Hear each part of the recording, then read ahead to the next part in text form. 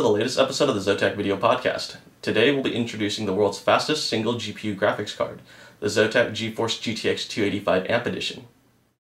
What makes the ZOTAC GeForce GTX 285 Amp Edition unique is the class-leading overclocks, which gives it a nice performance boost over the standard version. The card features Dual-Link DVI outputs with support of resolutions up to 2560 by 1600 and an HDTV output connector.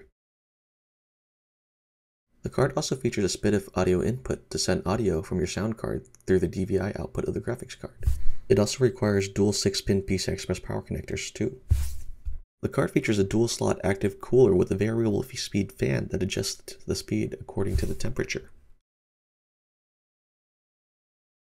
The card also features dual SLI connectors and is 3-way SLI ready for up to 3 cards in a single system for up to 2.8 times the performance improvement of a single card.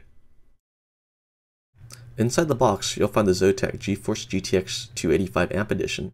Bundled with the graphics card is a DVI-to-VGA adapter, a DVI-to-HDMI adapter with audio, a SPDIF audio input cable to route audio through HDMI, 2 dual Molex to 6-pin PCI Express power adapters, a full copy of 3D Mark Vantage Advanced Edition, and a full copy of Codemaster's Race Driver Grid racing game.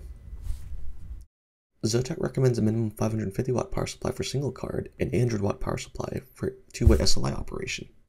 The card requires both 6-pin PCI Express power connectors to be connected or the system will not boot. To demonstrate the performance, we'll be using the games Mirror's Edge, Company of Heroes, Far Cry 2, and Race Driver Grid.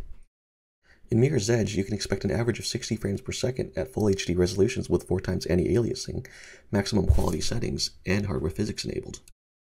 In Company of Heroes, you can expect an average of 40 frames per second at full HD resolutions with maximum quality and 4x anti-aliasing. In a demanding game such as Far Cry 2, you can expect an average of 55 frames per second at full HD resolutions and ultra-high quality settings with 4x anti-aliasing. In Grid, you can expect an average of 75 frames per second at full HD resolutions with max quality settings and 8x anti-aliasing. And that concludes this episode of the ZOTAC Video Podcast. Thank you for joining us.